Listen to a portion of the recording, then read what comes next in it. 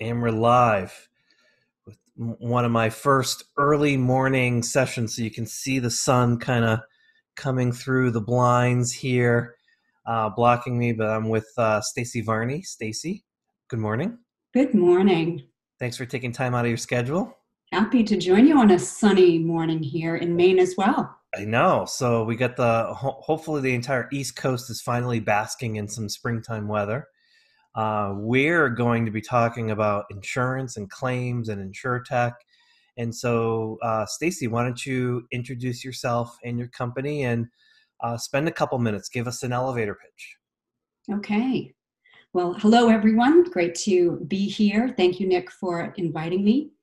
My name is Stacy Varney, and I'm the Global Head of Sales and Marketing for ClaimVantage. ClaimVantage is a technology company focused in claim management and leave management. And I'll talk a little bit about what that is. We're a SaaS company.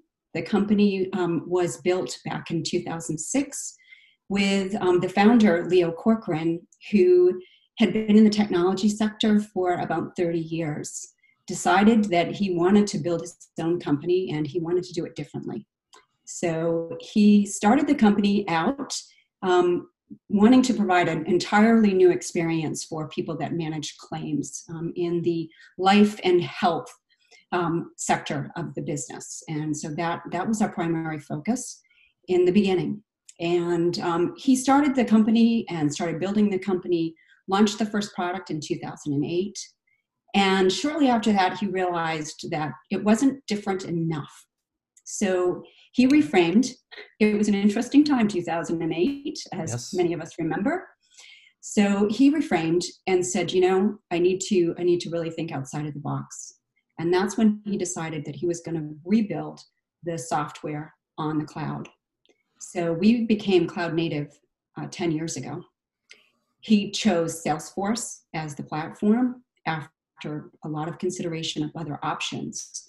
And I remember fondly back then, because I knew Leo before I joined the company, that he was truly a visionary building a claim technology system on Salesforce Cloud back in 2010, when still most people didn't know what cloud was. They only knew Salesforce as a CRM solution. And it was a very bold move for him at the time, and one that's proven to be, just a brilliant decision. Yeah. So It's funny. I don't mean to interrupt you. Going back that far, when you say something like, what there weren't a lot of visionaries when it came to the cloud, which is like really funny. And I true. remember specifically working with a couple of companies that made software that just like, give us the use cases. Like, we can't think of any, where the cloud is. And here it is. Like, it really took a visionary to kind of think forward on what the cloud was actually going to do. But I digress. I apologize. Please continue. No, it's great. I agree with you. And I remember at the time I was with a large global reinsurer. I was interacting with Leo in the industry, and I was introducing him to insurance companies at the time. I just really liked him and what he was all about.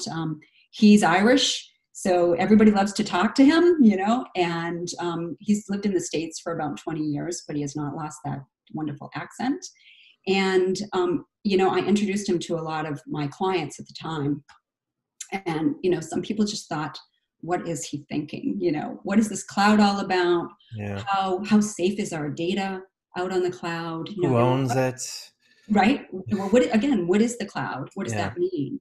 And the events of the past few months have only solidified the fact that he made a wonderful choice. And customers obviously that have adopted our technology and are cloud-based and have been, their move to remote work was so easy and seamless. There were no business continuity issues. So cloud was a great choice. He hadn't probably anticipated, what would happen 10 years later and the impact that cloud technology would have on the entire, industry and not just the insurance industry. Right. Yeah. So, I heard you say life and health, correct? Yes, and that's a broad term. So we're not in the P&C business, we're in the life and Right. health business. Yeah. So the products managed on our claims solution run the gamut from life and disability to all of the voluntary products that carriers sell, both individual insurance companies, group insurance companies. We are a global company. So we have insurance companies spread out across, we call them 3 different geos: North America, EMEA, and APAC. And we've got offices in all 3 locations. So our home office is actually in Dublin, and we have a team of about 40 people there. It's mostly our development team, not 100%, but mostly development team. And then our office in Portland, Maine is, I'd say, mostly the business team. So if you think about people with deep industry expertise in insurance and leave management, and I want to talk a little bit about that as well. And then we have an office in Melbourne, Australia, and that team supports our customers in APAC. But they're a combination of both business developers, and I just recently hired a new sales exec there as well. Yeah. Offsites must be awesome. Surf in Melbourne, lobster in Portland, and Guinness in Dublin. Pretty much. There's a lot to do in all 3 locations. But the geographic differences makes it challenging at times. We often find that we have to accommodate early morning meetings to get everybody on the phone, or sometimes late evening meetings to get everybody on the phone. But fortunately, it's such a wonderful team, and everyone really enjoys interacting that we make it work. So the name Claim is in your name. It's in your the name of the company. So can you talk about like particular use cases? So it's a SaaS company. Is it? You had mentioned leave as well, but can you talk about the types of claims that your software handles and automates? Yes. So we have 3 primary markets that we serve: insurance carriers globally, third-party administrators globally, and then large corporate accounts, so large employers in the US today. And so our software accommodates all 3 of those market segments. Okay. And again, all claim types in that life and health sector. So, for example, in APAC, the what we would call worksite products in the US, they call health products. Critical illness, cancer, for example. Disability. Exactly. Even accident. like long-term care. Yes. I mean, Okay. that's not as common in the global markets as it is in the US, but, they call them different things. So disability in APAC and actually in Europe is called income protection, so IP, or, total and permanent TP, claims. So different varietals, but essentially the same products. Yep. And so, yes, in the US, it's life and disability. It's all the same: critical illness, accident, hospital indemnity, like the entire voluntary suite of products that are offered here. Yep. And then leave management, I did want to talk about that a little bit. So in 2012, Leo started to think, again, the visionary that he is, what's the next thing that our software could solve for? What problems are companies having that we could help solve for? And, the Family Medical Leave Act had been enacted, years before, and carriers were starting to really struggle with how to manage FML on behalf of their insurance customers and third-party administrators as well. And so we decided to get into the leave management business. And at the time, it started as FML, family medical leave, and the industry refers to it fondly as absence management. Most insurance companies, they got into that business primarily because they're insured business. Customers were asking, can you help us manage these leaves under the federal program? And then, like ASO, STD, I don't think most insurance companies love to offer that service, but they do it so they can get the longer tail risk, the long-term disability, and the life and other products. So we hired an expert in the absence management field, Angie Brown, and she came in and started working with the developers to build the first version of our absence management solution. And that was in 2012. And we wrote our first customer, shortly thereafter. And that has been just a significantly growing business for us, because it also is what brought us into the large corporate market. Large employers that didn't want to outsource their leave management to a third-party administrator or to an insurance carrier, wanted to manage their leaves in-house. They didn't have the technology that allowed them to do that. Yeah. And so that opened up a new market for us, and it's been a really terrific one.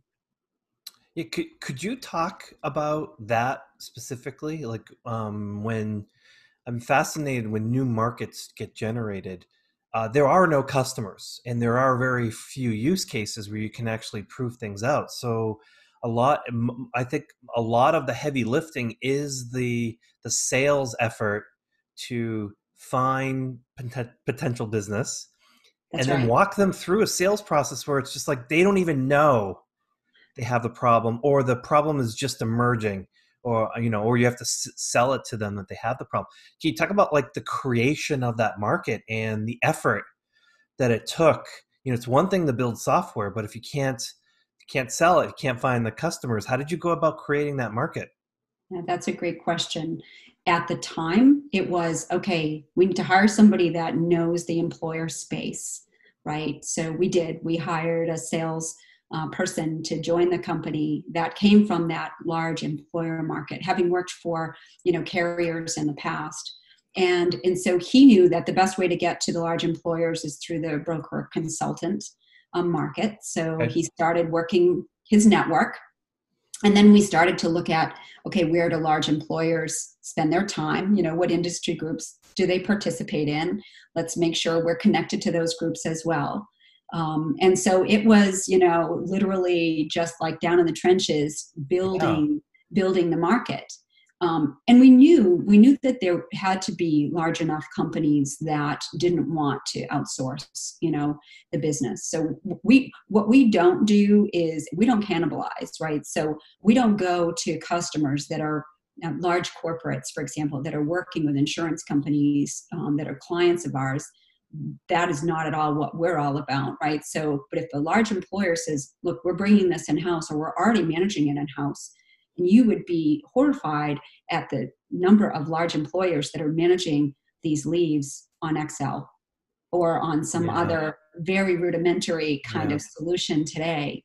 And I should mention that, so it started as family medical leave, but as is common in the US, once there's a federal program, individual states begin to think, well, that's great, but we can do it better. So, so states started to enact their own leave programs, paid family leave programs, or paid family and medical leave Right. programs. So, right, PFL, PFML, So California, New you York, New Jersey. potentially are running into 50 plus different Correct. variations of the benefit.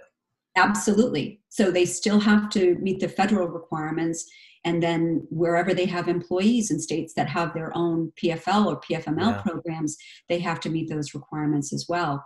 And I mean, truly leading up to this pandemic, I mean, it was apparent that every year it was going to be another one or two states. We'll see if that activity slows down at all as a result of COVID-19. But already all of the largest states, the most populous states, have their own programs, and then others are looking at different variations of them. And so it's been this evolving issue for particularly the larger employers that have employees across many states.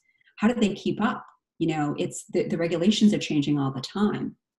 And then even COVID-19, right? The federal government put in a new program for employers 500 lives and under within 2 weeks.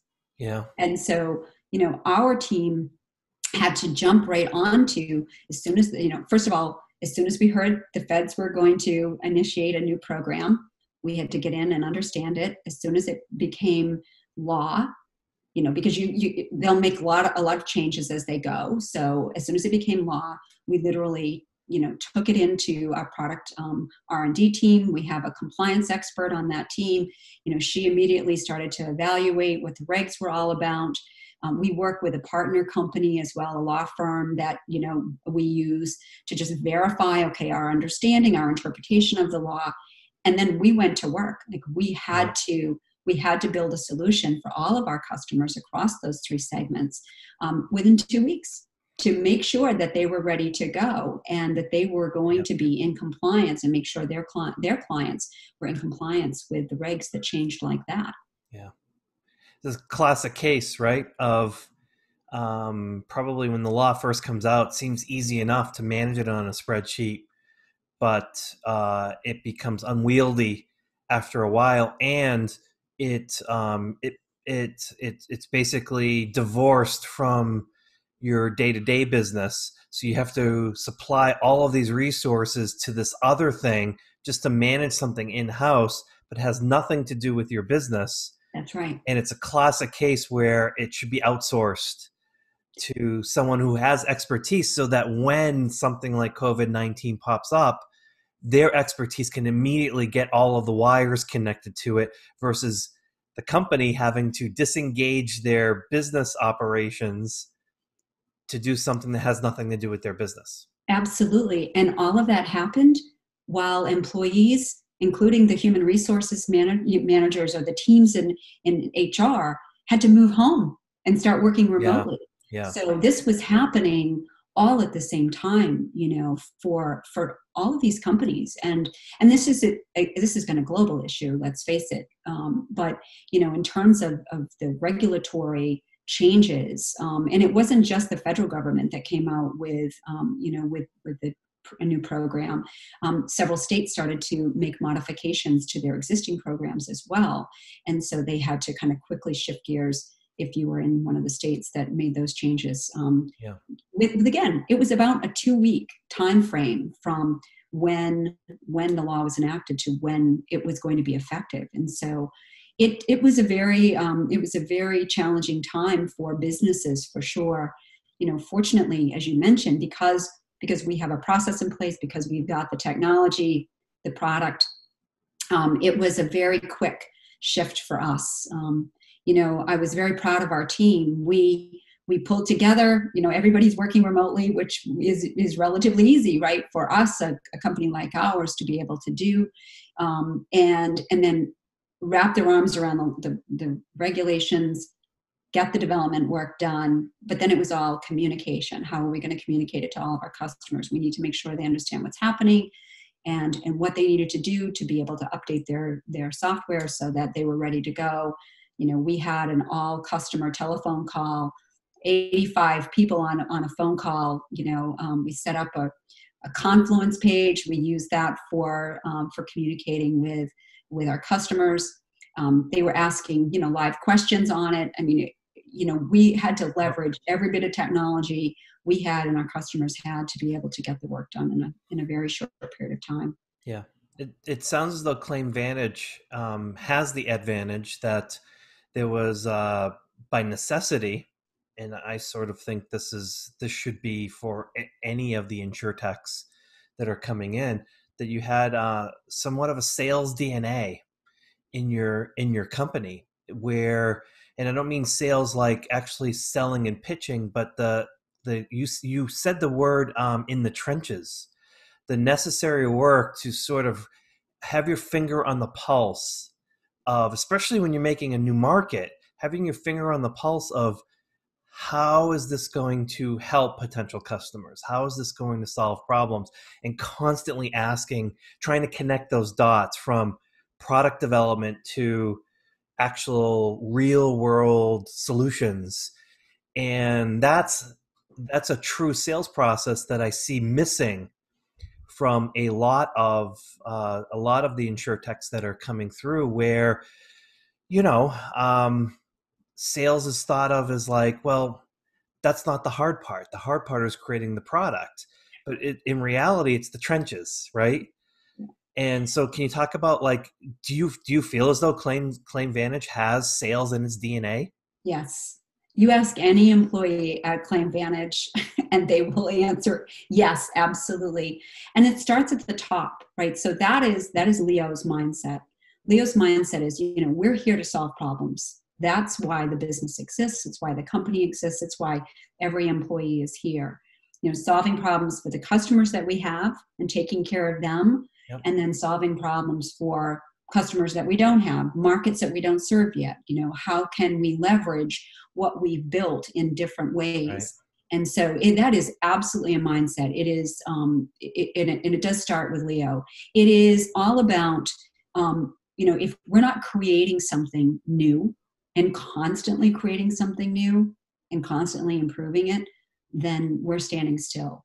I mean, the company was formed on the basis that he never wanted to have a legacy system, right? So Yep. by moving to the cloud and Yep. we release on the Salesforce release schedule. So 3 times a year, we're putting new updates in the solution. And so 3 times a year, our customers are getting the latest and greatest that our team is putting together and bringing to the product. And so that is what's going to keep our customers ahead of the curve, not behind the curve and not years behind the curve, but not making sure that we're never legacy is absolutely core to our product R&D efforts. Yeah. Can you actually talk a little bit about the technology and the implementation, how you would engage with a particular customer? I'm specifically interested with the Salesforce backbone of what it is you're doing. What if you have a customer that's like, oh, well, we used to have Salesforce, but we don't anymore. You're going to make me go back to that. How is the engagement, and how do you implement the software for customers that may have an alternative to Salesforce that they're currently using? That's a great question. So you need to separate out Salesforce, CRM, or the other solutions, Service Cloud, Marketing Cloud. Separate those, Sales Cloud, those things from the platform, right? So we're built on the platform and native to the platform. It certainly is easier if we're talking to a company that already has Salesforce in their environment in some way, whether they're using it for CRM or for case management, some other capability that Salesforce brings to the table. It's easier because, okay, they already see the value, they already have a relationship with Salesforce. And so we can come in and say, this is another Salesforce product. If you think about the different products you have, this is another one. In order to run our solution, they need to have Salesforce licenses. So that is key. But if they're a customer that may not have ever used Salesforce before, and of course, many of our corporate accounts haven't, they may have heard of it. Salesforce is the largest, cloud technology company in the industry. But if they haven't, then we very much describe Salesforce and all the advantages that Salesforce brings to us and to them as customers right up front. So it is part of our sales pitch. It is unrivaled security. It is absolutely about scalability. It's functionality, right? Our products are highly configurable because they're built on the platform, which is a highly configurable platform. And so, so we sell those advantages up front. But if a customer has said, "Oh, we've moved from Salesforce CRM to Microsoft Dynamics. So what do you mean we need to, get back involved with Salesforce?" It's very easy. Well, you have to have Salesforce licenses to run our technology. So yes, you will need to have a relationship and a contract with Salesforce, but it's for the platform use. Yeah. You don't have to re-engage with the CRM element of it. Yeah. That's right. That's right.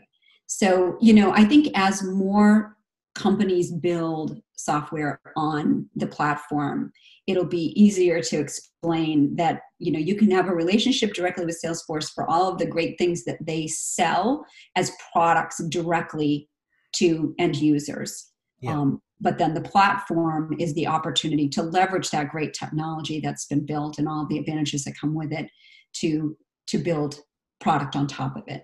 Yeah. So, And we're seeing it on the PNC side too. So we have had we have interviewed a couple of SaaS companies that deal with policy management systems that are they're built on top of Salesforce, and so it's very useful. I want to make sure the audience understands. Very useful to know that you don't necessarily have to get the full blown Salesforce license to take advantage of this. You just have to get a license that's kind of linked with that. It is amazing though. When I was investigating property casualty policy management systems, like the app, basically it's like an app store. The App For, Exchange. yes, for Salesforce, and how many companies are have built on that, similar to what you can find if you go to an Apple app store. Probably not as many because these are more sophisticated corporate solutions and not just games and stuff. But it's amazing how robust that is. I guess if you get that good, you can build a skyscraper in San Francisco. Yeah, it's well, the New York City location is pretty awesome too for Salesforce. I've been there. I haven't been to San Francisco yet, but to their office there. But yeah, it's pretty cool, right? So the App Exchange is a great place to go and find various technology companies and capabilities that are there. When I think about what Salesforce has done, and I was a Salesforce CRM user, for 20 years before joining the company. And I didn't even have a great understanding of the platform capabilities when I joined ClaimVantage a year and a half ago. So I've learned a lot along the way, and I work with the Salesforce account management team for our account. I work with them pretty much every week. So I continue to learn as I go. The App Exchange is a place where you can go and look for various solutions. So you need a document management system, and you get on the App Exchange and you see, well, DocuSign, is there. Or the two companies that Salesforce has acquired in recent years, MuleSoft and Tableau, are both solutions that many insurance companies use, right? Already. So for integrations and for reporting. Yeah, I think a lot of folks that would listen to this probably know Tableau. That's very endemic in the insurance industry as a BI, business intelligence tool, reporting tool. So I actually didn't know that they had been acquired by Salesforce. Yes, they have, and then as a result of acquiring a number of data analytics companies, they've put together what they refer to as Einstein. Right. So the data analytics, predictive modeling, kind of all that wonderful data science work that's inside of the Einstein tool set that's, again, inherent inside of Salesforce. Yeah. So that ecosystem, and that's how they refer to it, that ecosystem just continues to get more robust and more helpful and useful to their customers over time. Yeah, I don't think we should understate that, because what you're saying is that folks that are potentially working with ClaimVantage on a Salesforce platform have two options to continuously improve their process improvement in claims. One is, as ClaimVantage continues to improve the software, they'll continue to get more benefits, but then they can plug and play with other pieces of the App Store since they're already on Salesforce. So they can plug into Tableau, they can plug into some of these other tools and keep advancing the analytics. They can, what my favorite term now, they can keep moneyballing their business, and really getting quality economics out of it. That's right. No, that's exactly true.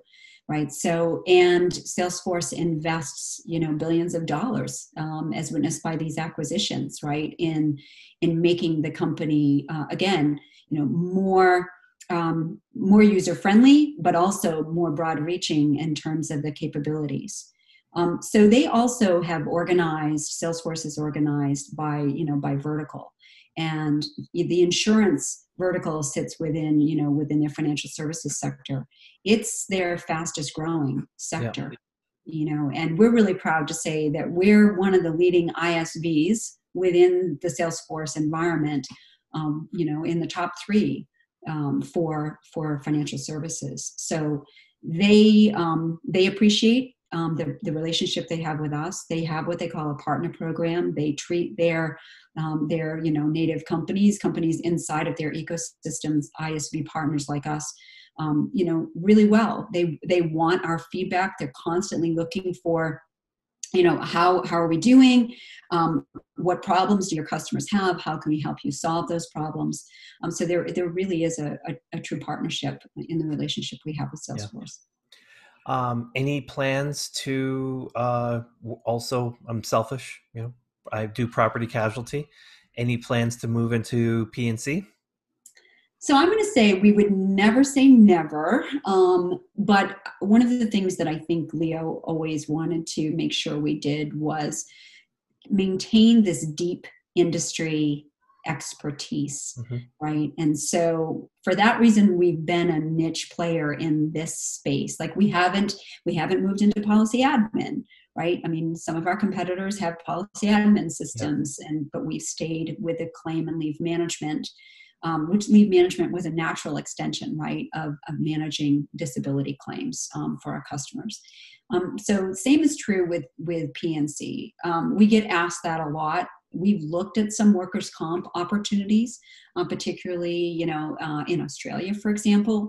And the disability component of a workers' comp claim, of course, is a disability claim. So it seems very logical. But the health component is quite different.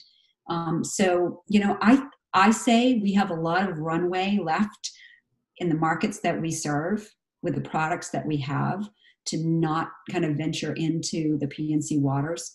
But I'll never say never, because if we decide that we can make a good charge there and we believe that our products are, would be highly valued, then we'd consider that.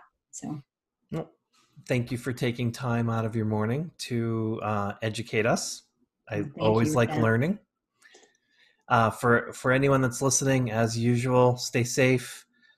Don't forget to subscribe, be kind. And all of Stacy's contact information, herself, ClaimVantage, and any appropriate links and the transcript to the show will all be on the show notes. So you don't have to pull over to connect with her on LinkedIn. I will share that link with her. Stacy, thank you again so much. Thank you, Nick. Have a great day. You too. Be well. And so, my fellow Americans, ask not what your country can do for you. Ask what you can do for your country.